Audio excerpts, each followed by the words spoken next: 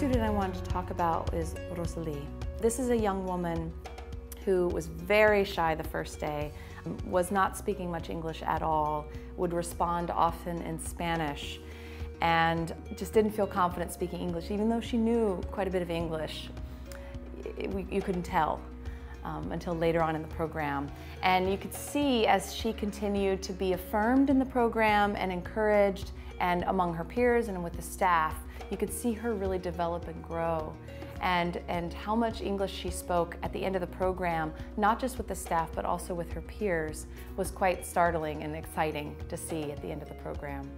On the final day, she was the one that was raising her hand to volunteer to pass out programs, and she was the one that wanted to speak to every audience member at the door. So it's just really great to see the growth that an intensive program like this can provide academically, socially, in building confidence and just a sense of worth and place in the state of things. Another one. But you look angry. Another one. Or smile. Open your eyes.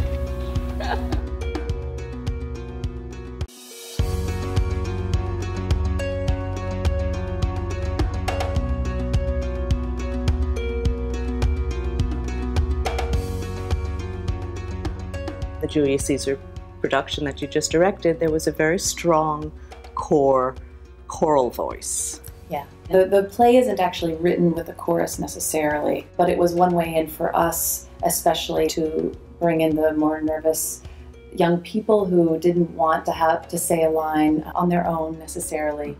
Everybody ready?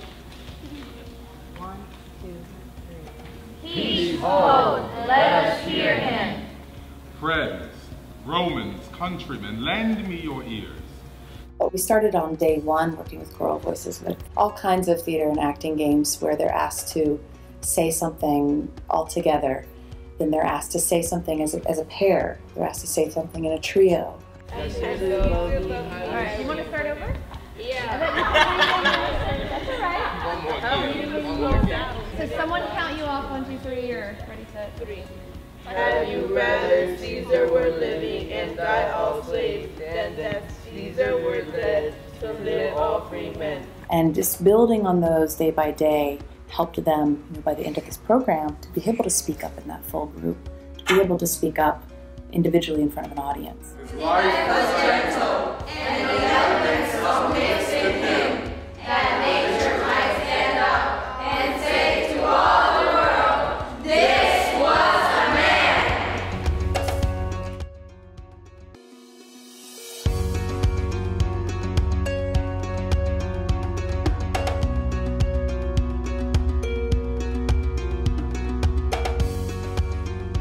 I think that when you have a success in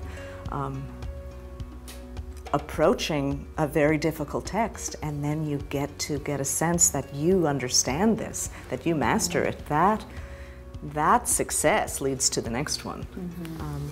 I think it is especially notable that these are second language learners. These are students who English is not their first language, and they are decoding Shakespearean English. Tactics. We have calming down the crowd, trying to pacify them. Manipulate. Ooh. Make you look like the good guy. Excited to hear that. Making them look like the good guy. I'm the good guy. I just killed a guy, but I'm the good guy. Exactly. Exactly.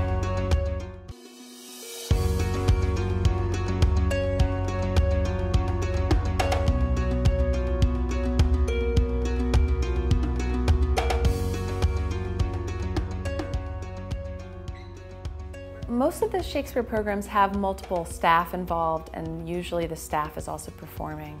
So to have Tony Jones, or our teaching artist from Enchanted Circle Theater, a part of it meant that we had a professional performing artist who could be a teacher, but also be an equal, an actor in the ensemble, and really model and encourage kind of appropriate discipline, actor discipline, and professionalism and dedication to your role and your lines and the work that goes into it.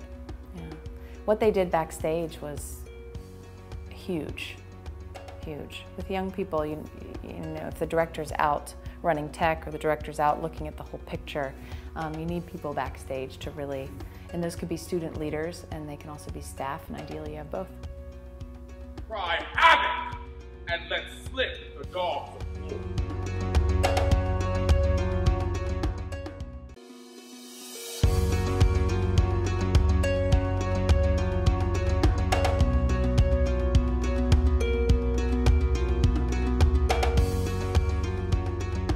The other thing I wanted to talk about was how utilizing theater in an educational program really levels the playing field.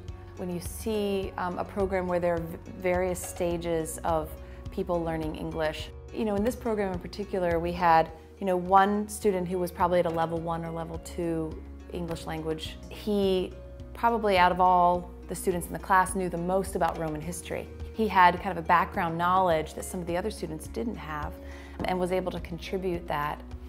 And then you see, you know, people taking on leadership, whether it be backstage or on stage, that really levels the playing field, and anyone who felt a little insecure in the beginning has found, by the end of the process, has found their place in things and found some sense of empowerment and some kind of leadership in the group. And that does a lot for building an ensemble, building a team, and when they go back to high school, how they conduct themselves and how much they believe in themselves when they're put with their peers to, you know, make things happen in school or make things happen in their family. That empowerment transmits out into their world, into the various stages of their life and parts of their life. Look, I draw a sword against conspirators. Julius Caesar, 3 and 31. Be well avenged. I was not born to die a brutal sword.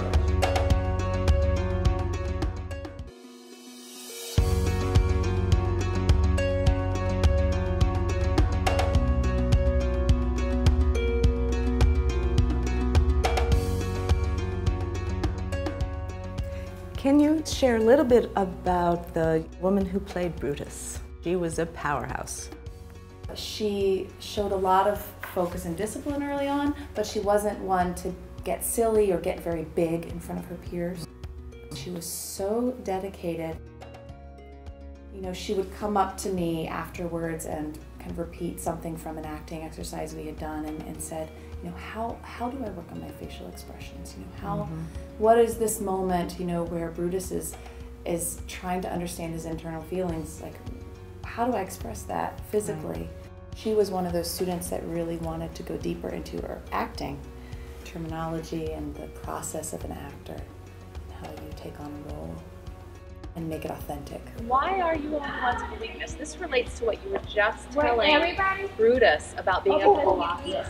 Because of the destiny and how we're small and he was big and we're weak in his eyes and strong in the other people's eyes. We're letting ourselves be weak. We're letting ourselves have the falling sickness. Not anymore though. Well, I'm thinking about the work of Enchanted Circle, and as we integrate the arts directly into the schools, into everyday classroom life, our goal is not to really create actors. Our goal is to create inspired students who are ready to tackle any piece of literature, who are able to write creatively about anything and find their way in. And we're really developing whole students and whole people who are ready to present themselves publicly and collaborate. And I guess the transferable skills of theater